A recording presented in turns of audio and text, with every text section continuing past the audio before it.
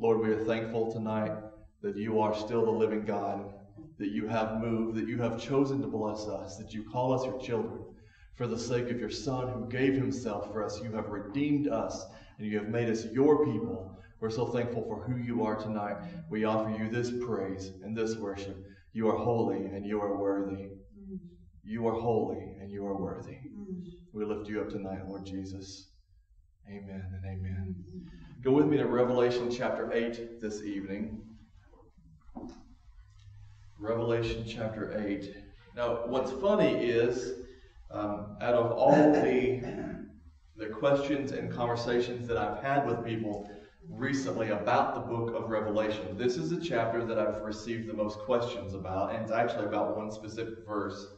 By the way, if you do have questions or comments, or you want to make sure that I cover something that you're interested in, or to look into a specific question, let me know. You can either talk to me or send me a message later and let me know. I'll look into it and do my best to include it in. But tonight, we will see in the very first verse one of the most curious things in all of Scripture.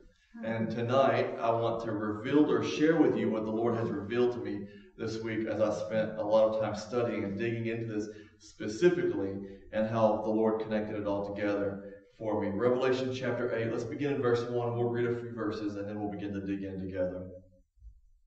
When the Lamb opened the seventh seal, there was silence in heaven for about half an hour.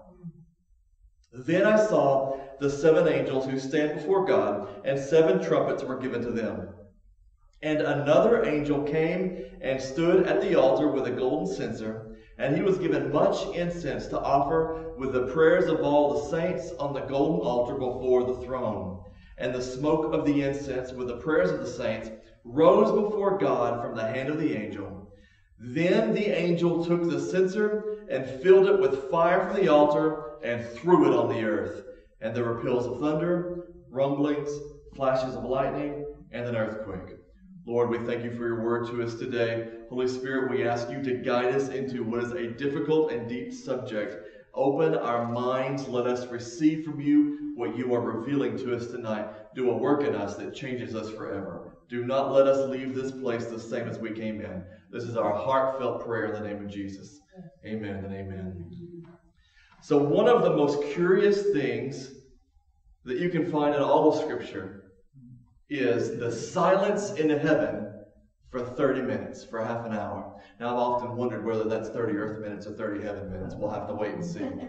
But the Scripture doesn't tell us that. By the way, I did do the math on a day in the Lord is 1,000 years, is 1,000 years of a day. It comes out to 20 years if it works out that way, by the way. So I'm not sure if that doesn't seem to fit with anything, so I don't think that's the meaning there. But we'll see in just a minute. There is a pause and silence in heaven. Let's rewind a little bit to remind you where we are coming from.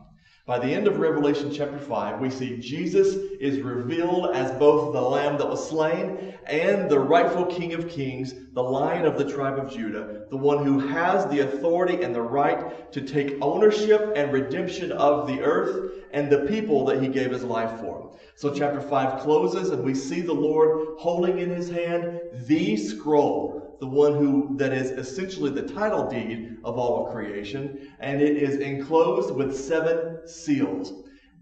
In the opening of those seals and the opening of the scroll, we will see and have seen that Jesus is bringing redemption to his creation. By the end of the book of the revelation of Christ given to the Apostle John, we will see that he has indeed not only redeemed his creation, but he wipes the slate clean and really does start again, starts fresh.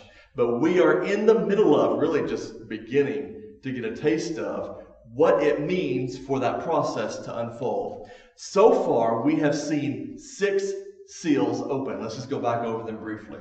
The first seal opens and we see the first of the 4 horsemen of the apocalypse, and it is symbolic of the rise in power of the Antichrist. The second seal opens and global warfare spreads. The third seal is famine across the earth, and the fourth seal It's the fourth horseman of the apocalypse, and death is riding, and hell follows with him. A fourth of the earth is killed at that event. Between the famines and the wars, a fourth of the earth dies, and we are just at the beginning of the tribulation at that point.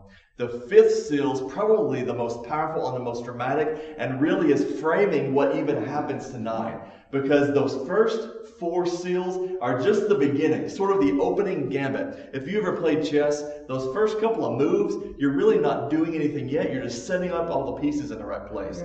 That's what the first four seals are. All the pieces get into the right place. And the fifth seal opens, and the martyrs that have been killed on earth for their faith in Christ cry out to God the Father. How long, O Lord, will you wait before you avenge us? Before you take your wrath out on the people that have murdered your children?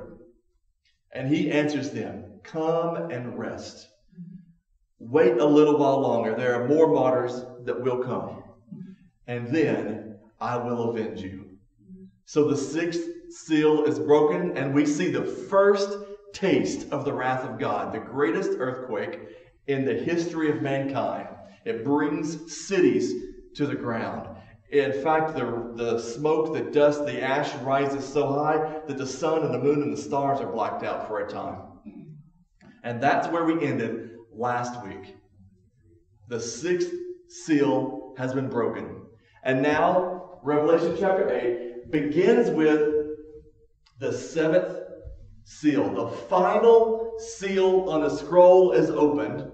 And what we see is that final seal causes a silence in heaven for about half an hour. And I believe, by the way, that the seventh seal opening also includes the seven trumpets that we are about to discuss in a few minutes. That the seven trumpets are enclosed within the seventh seal. We'll talk more about that in just a second. There is a pause in heaven. We ended last week, actually. I said with the sixth seal, but that's not the case. Last week we ended we took a look first at the 144,000 on the earth that had had been sealed by the Lord to protection on the earth. And then we looked at the great multitude that were in heaven. And so we ended last week with the great multitude in heaven, which is us, worshiping the Lord. And so there is all of the redeemed of the earth, the faithful from all time, have been raptured to the Lord. Many of the martyrs during the tribulation time have already come home. We are somewhere in the middle of the tribulation now. We can't tell quite exactly where we are by this point. Some people believe the seventh seal marks the exact middle of the tribulation. That may well be.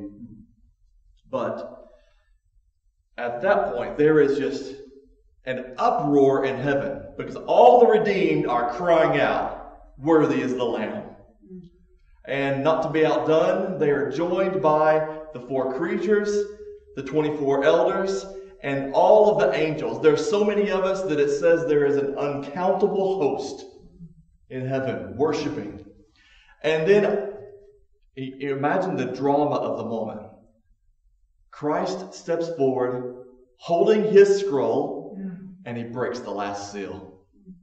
And I believe this pause, one of the reasons for this silence is because we all just stop and take a deep breath. This is the last scroll. This is the last seal on a scroll. This is the last thing stopping him from completing his redemption. The last thing stopping him, the next step before he takes his rightful place as the King of Kings on the earth. We are watching what is about to happen, expecting this to be the moment just before the wedding feast of the Lamb, just before he comes back to set foot on the earth again. But what we see, and we pause for 30 minutes to watch, we see in heaven all of the redeemed, all the faithful from all time. The church is completely at peace. On the earth, the only people left alive are completely in rebellion.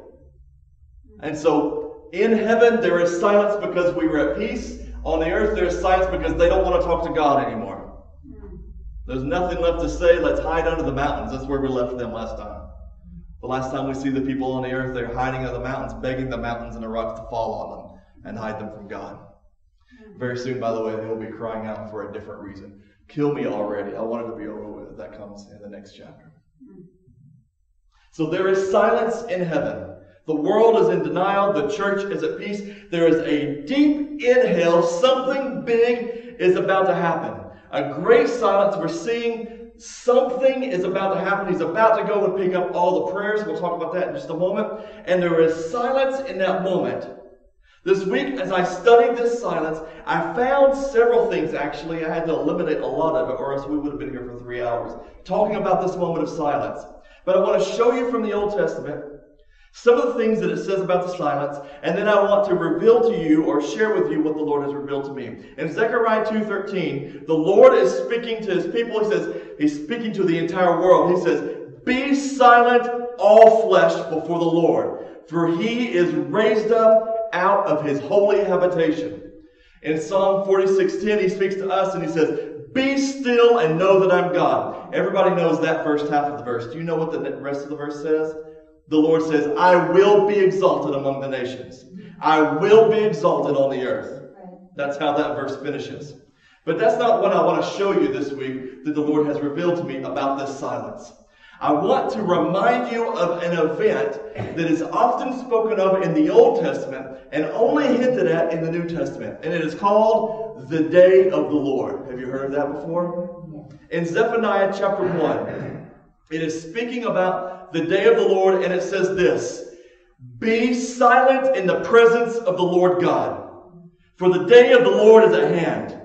The Lord has prepared a sacrifice." Who is his sacrifice? Christ. "And he has invited his guests." Who are his guests? Us.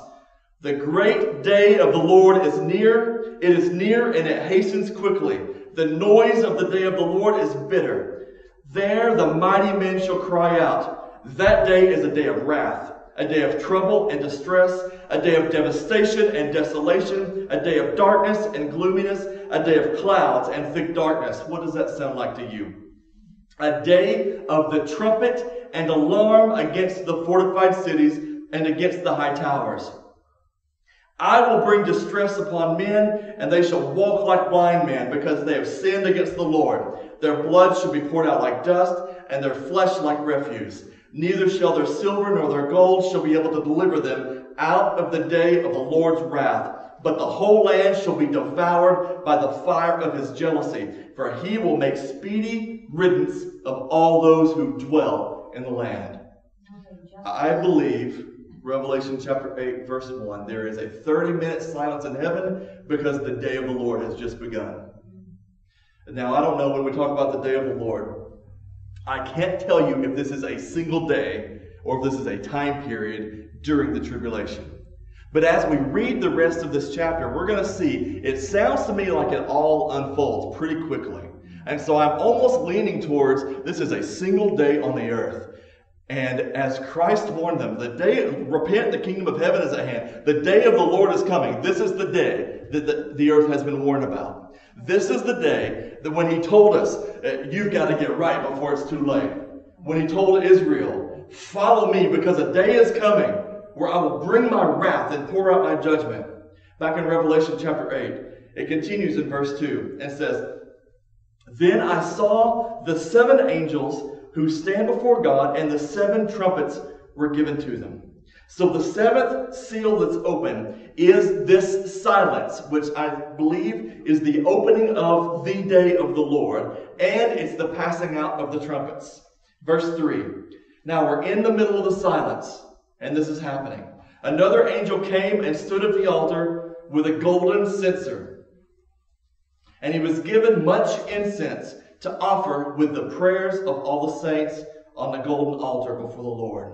And the smoke of the incense with the prayers of the saints rose before God, from the hand of the angel." Now in the Old Testament, within the tabernacle and the temple, there is a separate, specific altar called the altar of incense. This is not a place where you repent of sin. This is a place where you come and offer yourself and offer your adoration to the Lord. It's when you are asking God to do something on your behalf, when you're asking God to help. This is the place you come from, the place you come to, the altar of incense. And from that time in the Old Testament, with the discussion and the addition of incense into the worship, incense and this censer are always connected to the prayers of God's people. And so we see here, upon this specific altar, these prayers are offered as sacrifice before the Lord. And this angel adds incense as the final approval or the final stamp as the prayers are passed before the Lord. What's interesting at this point, though, is the church has already been raptured. In fact, we've probably been in heaven for years, earth years, by this point. What's happening on earth is the beginning of the wrath and the judgment being poured out. The Antichrist is in full swing by this point. There are already wars taking place on the earth. The Antichrist is still probably in the beginning time when he's friendly with Israel. We're going to see him switch and attack Israel later. All that unfolds over time. And we're looking from heaven and we see all of these prayers that are left. At this point in time, the only unanswered prayers in heaven will be prayers for vengeance. Think about it. Christ has already answered all of your prayers. Everything that you were asking him to work on your behalf has been worked. You're in his presence in glory for eternity. Everything, all the healing that you prayed for is complete. All the people that you asked him to reach have either been brought home or they have been turned loose according to their own rebellion. At this point, the only unanswered prayers are prayers for vengeance. When you have been done wrong and you pray for the Lord to handle it so that you can release it. When those that were martyred cried out for vengeance. When God's people lived rightly before the Lord and trusted him to make it right in the end, all that's left is for God to avenge his people. And so that's why the angel takes the prayers first and pours them out on the altar of incense before the Lord. And then immediately takes that exact same censer.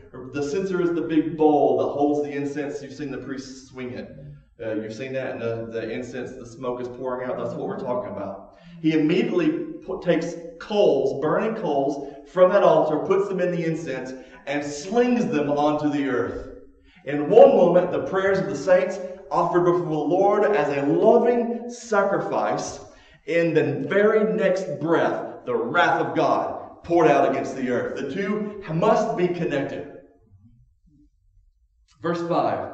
The angel took the censer and filled it with fire from the altar and threw it on the earth. And there were peals of thunder, rumblings, flashes of lightning, and an earthquake. And in 1 second, these are holy prayers offered in sacrifice, and the next second, it's holy judgment from a just God. Our God is equally a God of mercy and a God of wrath. Yes. That's what a lot of people don't seem to get right about the real God. The Jesus of the Bible is just as likely to lift you out of the dirt and clean you off as he is to flip over the tables in a marketplace.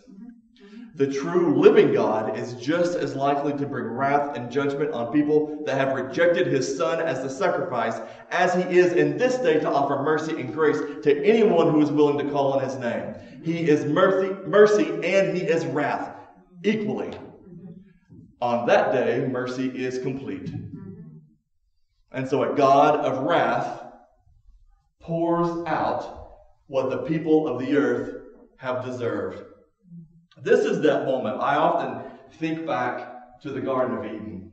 They take the first bite. You realize in that exact moment, they should have been struck by lightning. They should have been snuffed out right there. Their lungs should have ceased to operate.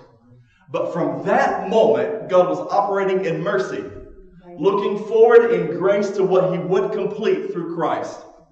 But Christ is on his throne in his place, and the people that have chosen Christ have come home to be with him forever. And so the God of wrath is pouring out what Adam and Eve deserved thousands of years ago.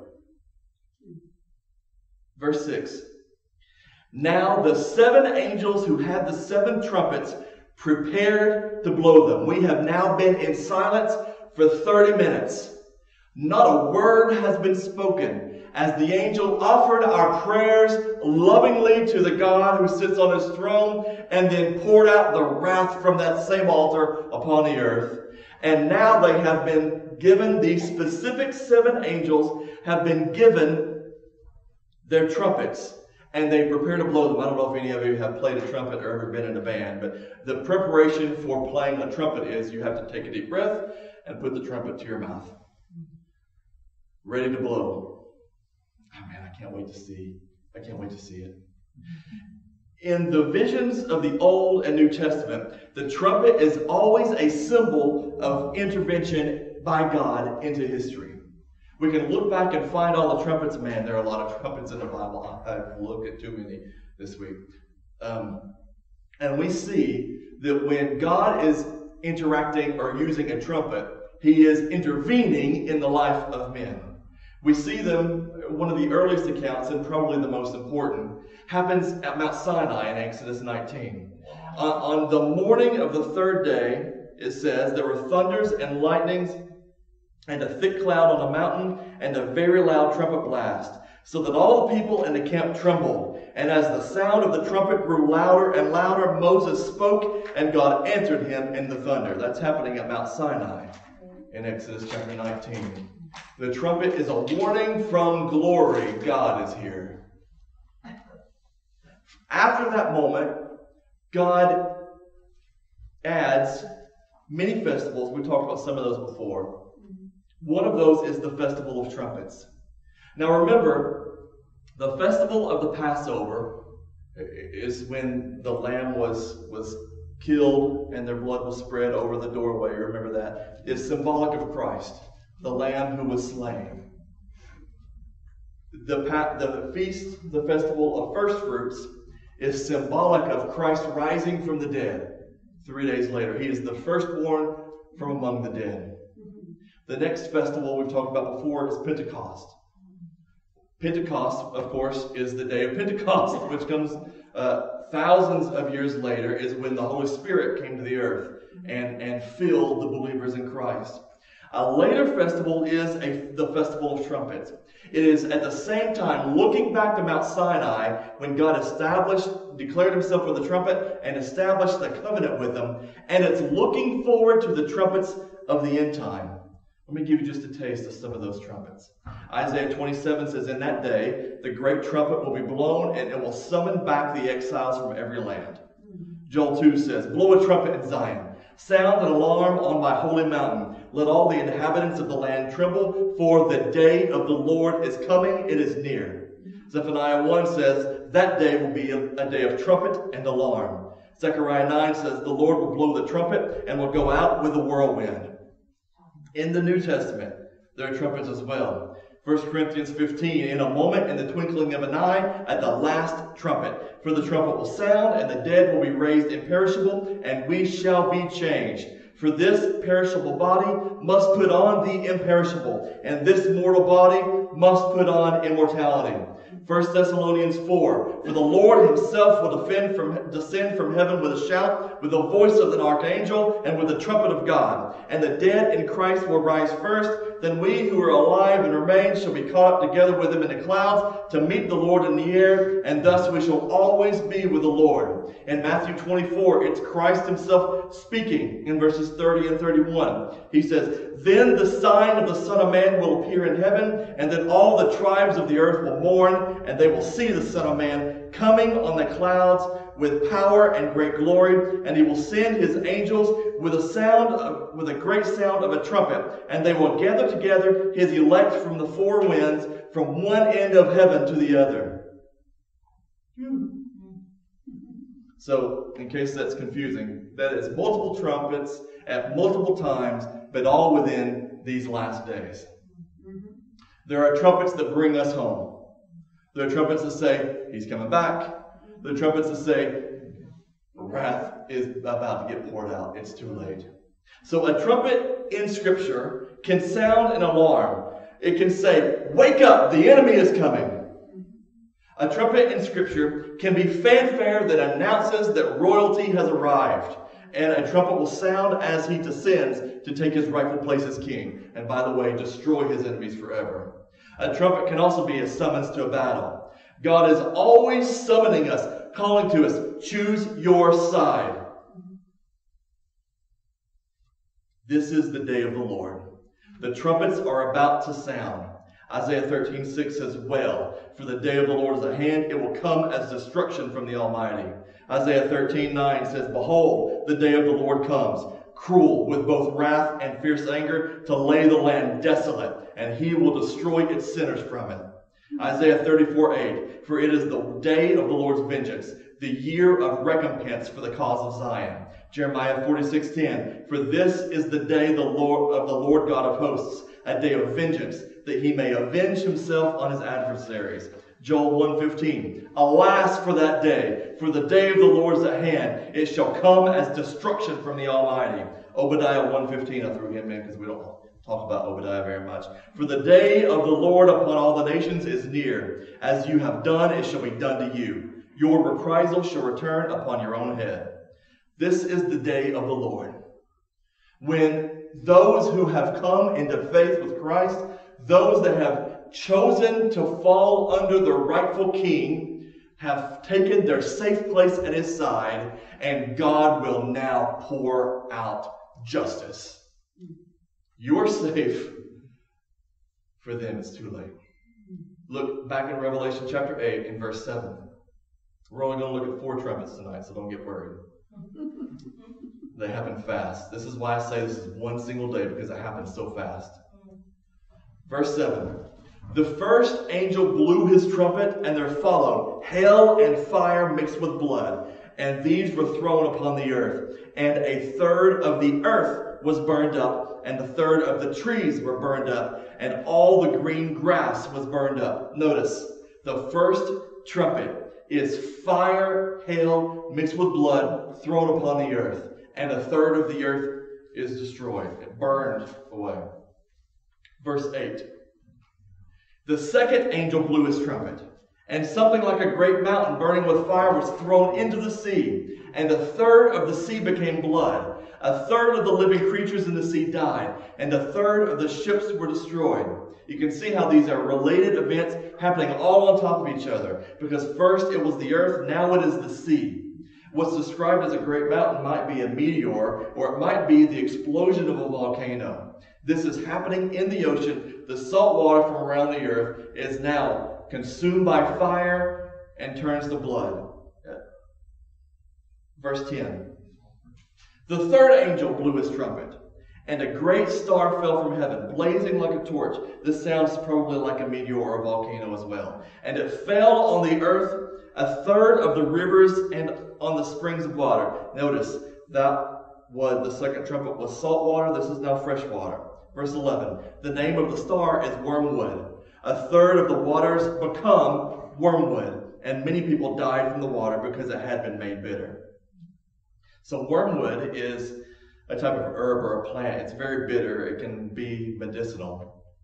But the word wormwood here is equally bitter and probably refers to something that is poisonous. Notice it is not death because they stopped drinking the water because of its bitterness. It's death because they drank the water and were killed by it. So there is something poisonous now about the fresh water on the earth. In Jeremiah 9:14 and 15, the prophet is speaking to the people, and the Lord says through the prophet Jeremiah, behold, I will feed them, this people, wormwood, and I will give them water of gall to drink. This is a judgment that he specifically pours out on Israel because of their idolatry. He's specifically speaking to the prophets of Baal. He's specifically speaking to the people that have taken up all the gods other than the true God. And he says, your payment for your idolatry is wormwood and bitter water. In verse 12, the fourth angel blows his trumpet, and a third of the sun was struck, and a third of the moon, and a third of the stars, so that a third of their light might be darkened, and a third of the day might be kept from shining, and likewise a third of the night. So this is now, remember the first trumpet was the earth, a third burned away. The second trumpet were the seas and the oceans, a third destroyed, and the animals within, the creatures within them, and the third of the ships were destroyed. There's some kind of natural disaster that's not only killing the life within the sea, but also all the ships within the oceans. The third trumpet is in fresh water that become bitter and poisonous to drink. The fourth trumpet is now happening in space. Something either in the atmosphere or in space around us has happened to the sun.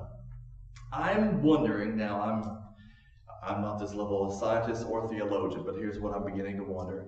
By this point, so many things that could be meteors have hit the earth that I wonder if the earth has been thrown out of place or off its axis or is spinning in a different way. And the reason I say this is, but what if a third of the sun or a third of the day being taken away means that we no longer have a 24-hour day because the earth is moving differently than it has always moved, or it's wobbling in some crazy way. That may not be it entirely. There has been so much destruction, a giant volcano eruption could have blacked out the sun, similar to the earthquake that happened earlier. That earthquake could have been the thing that triggered a giant volcano eruption, or tsunamis, or meteors falling from the sky. There are still global wars happening. These could be nuclear weapons. This could be some kind of future weapon. You will find a lot of good theologians say all kinds of different things. The truth is we don't know. Something happens that destroys a third of the earth, and a third of the oceans, and a third of the fresh waters, and a third of things in space are affected in some way, so that our day and our life is completely changed. I don't know if you have noticed, you probably have, because I know that you're students of Scripture, how closely they resemble the plagues of Egypt. Right.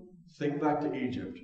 Raining fire and hail, the darkness, water becoming blood, the fish dying, all these things that happened then and that will happen again on the day of the Lord. Is that? What's that? Things that man had no control. Yes, exactly. That's exactly right. You can see God doing things that must only be Him. It couldn't be anything but God, which was exactly the point in Egypt during those plagues. Clearly, this has to be God because He starts it and He stops it according to His will. On the day of the Lord, He pours it all out. A third of the earth, a third of the oceans, a third of the fresh water, and then the light. Something in space is happening. Zephaniah 1:3 says, this is the Lord speaking. He says, I will consume man and beast. I will consume the birds of the heavens, the fish of the sea, and the idols along with the wicked. I will cut off man from the face of the land, says the Lord. That's a description of the day of the Lord. Joel chapter 2, man, we love Joel chapter 2 as long as we're talking about the section from Acts chapter 2. But the rest of Joel chapter 2 is pretty dark. I don't know if you've ever read the whole thing before. He says, the earth quakes before them. The heavens tremble. The sun and moon grow dark, and the stars diminish their brightness. The Lord gives voice before His army, for His camp is very great. For strong is the one who executes His word. For the day of the Lord is great and very terrible. Who can endure it? So I submit to you that Revelation chapter 8 and actually chapter 9 as well, because we continue to see the trumpets blown there. We'll talk about them the next 3 next week. I submit to you that I believe this is the day of the Lord. A day of wrath and judgment that has never been seen. It has only been hinted at in Scripture in the past. Verse 13. The Apostle John says, and I looked, and I heard an angel flying through the midst of heaven, saying with a loud voice. For those of you that are reading in your Bible right now, do any of your Bibles say an eagle? Yeah, okay. I wanted to mention that just in case. The literal Greek word that's used there is eagle. Yeah, you see an eagle. Yeah, the ESV that I normally read out. The rest of this passage has been in the ESV, which is my Bible that I normally use. But for that verse, I went back to the New King James to catch the word angel. The literal word is eagle, but it's probably a reference to how the angel is flying. and not a specific reference to the animal. But God has spoken through animals before, so there could be. So normally when we think about an angel flying, we're talking about him going up to heaven or down to the earth. This is an angel who seems to be circling in the sky above the earth. Because look at what he says. Saying with a loud voice, "Woe, woe, woe to the inhabitants of the earth, because of the remaining blasts of the trumpet of the three angels who are about to sound." So this angel is flying over the earth. The first four trumpets have sound. You may be recognizing a pattern now.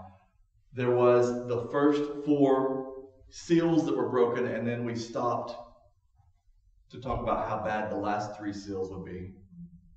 And now the first four trumpets have blown, and we stopped to talk about how bad the last three trumpets will be.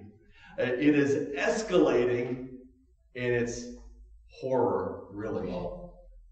It is escalating, and he cries out, flying over the earth, almost as if to say, "You think that was bad? Wait till you see the next trumpet." It was the fifth seal that brought us to our knees. Our brothers and sisters who had been murdered crying out. It is the fifth trumpet that will bring us to that place next week. Tonight we see the day of the Lord, God's wrath poured out against all those who reject Christ as Savior and King. Today you have the opportunity to come to salvation. Today you have the opportunity to choose Jesus, to fall in line where we belong. The only safe place is to be within the family of the Lord, within those who are faithful to Him. He is calling to all of us, to every person. Now, today is the day of salvation.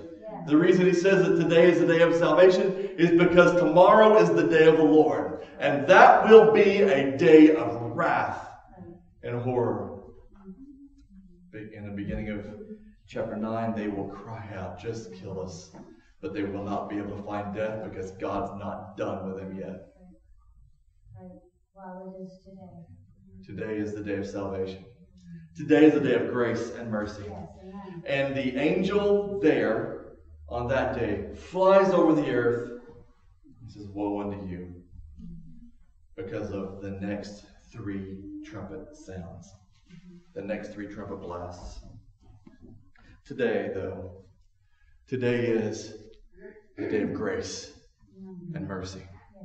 A day when we as a church can remember that we have a great calling, a powerful commission, that we have not been planted here for our own comfort. In fact, it's not about us at all.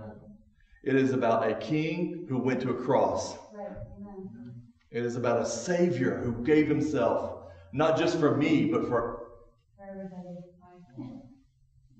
It is a call to a church. Wake up before it's too late. Not that it will be too late for you, but it will be too late for everybody who lives around us. Everyone in our community, everyone that we can reach out to, everyone that we can say a prayer for, everyone that we can offer hope to, everyone that we can just give a smile when they're having a bad day at the grocery store. We must find the opportunity to interject Christ into every single moment. Today is a day of salvation. Coming soon is a day of wrath. What stands between this day and that day is a church that Christ has established and placed in the way. Remember, it's the church and the Holy Spirit within the church that holds the Antichrist back. The church and the Holy Spirit within the church that keeps the great tribulation at bay. The church and the Holy Spirit within the church that keeps the day of the Lord as some distant day in the future that we talk about now. The church and the Holy Spirit within the church has to rise to the occasion. We are living in the last days. I believe it more every day. We are living. I was praying earlier this week and I said, "Lord, that my children have to grow up in this day."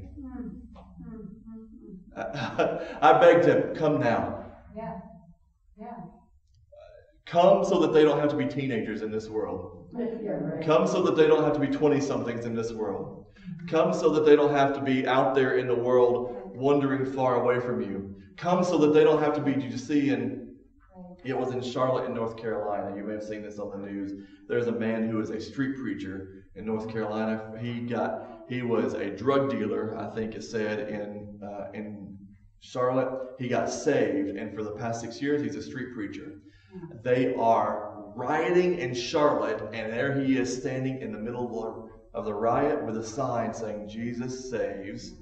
And the picture shows him covered in eggs and flour and silly string and everything they could find to throw at him. And they took a picture of him, and the journalist asked him, what are you going to do? He said, I'm going to wash my clothes and come back tomorrow. Oh. That's the day we live in. I felt unworthy to be a brother to that man. Amen.